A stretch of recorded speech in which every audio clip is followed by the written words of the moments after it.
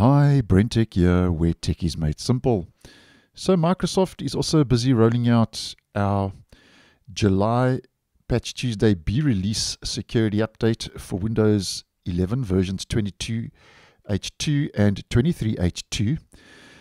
And for this month, our compulsory mandatory security update for Windows 11 is KB5040442. And the update rolled out late yesterday in my region on the 9th of July. And as you may well know, the Patch Tuesday updates roll out on the second Tuesday of every month. Now, the security issues that have been addressed this month in Windows 11 include 73 vulnerabilities in total, which is 3 more than Windows 10. We also get the same critical vulnerability that was fixed in Windows 10, fixed now on Windows 11.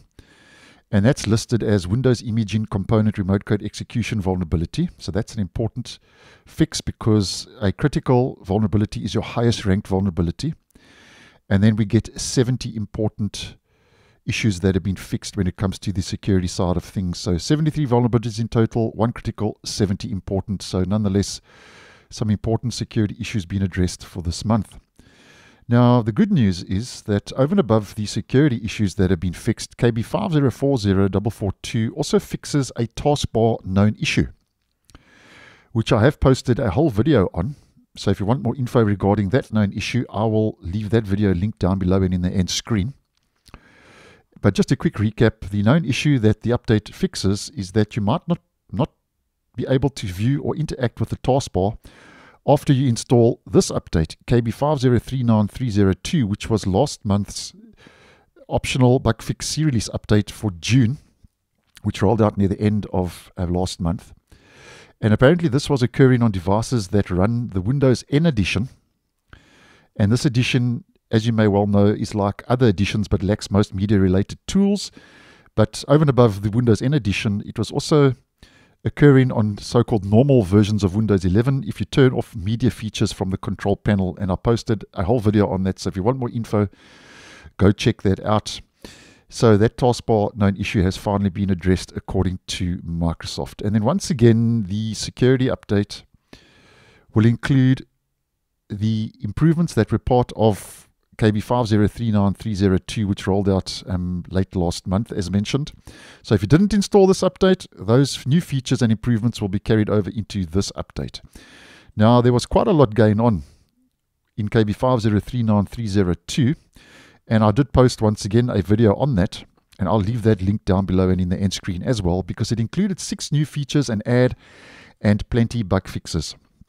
Now, if you want more info, go check that video out. But just to do a quick recap for the purpose of today's video. If we head over to our homepage in settings, it adds a new Game Pass recommendations card on the settings homepage. Now, I haven't got that because it only appears if you are doing a lot of gaming and are signed in with a Microsoft account. The Show Desktop button is on the taskbar again by default, which Microsoft turned on because of Copilot.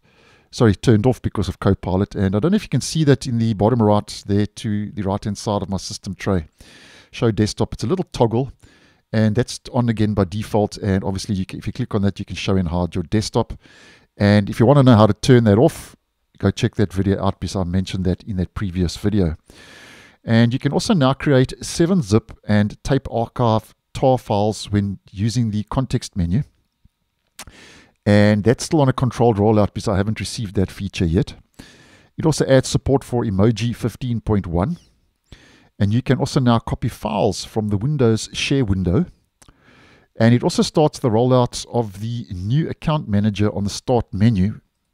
So if you click on your profile, this is what Microsoft is calling an account manager, but I'm going to call this an ad because obviously Microsoft is pushing their products in this little notification banner regarding what they call the account manager. But nonetheless, that's now available. And I actually don't enjoy this. I find it just gets in the way of other useful components of the start menu. But nonetheless, that is listed as a new feature.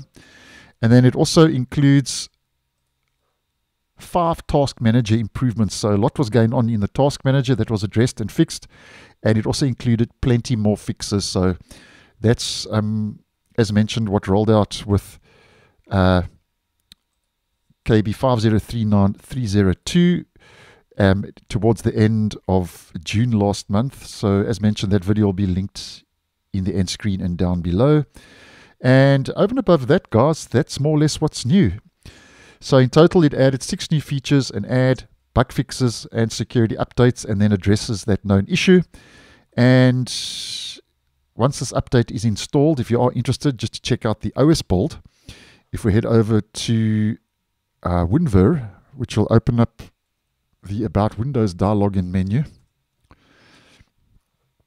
For Windows 11 23H2, the OS build is 22631.3880, and for Windows 11 22H2, that'll be 22621.3880. So thanks for watching, and I'll see you in the next one.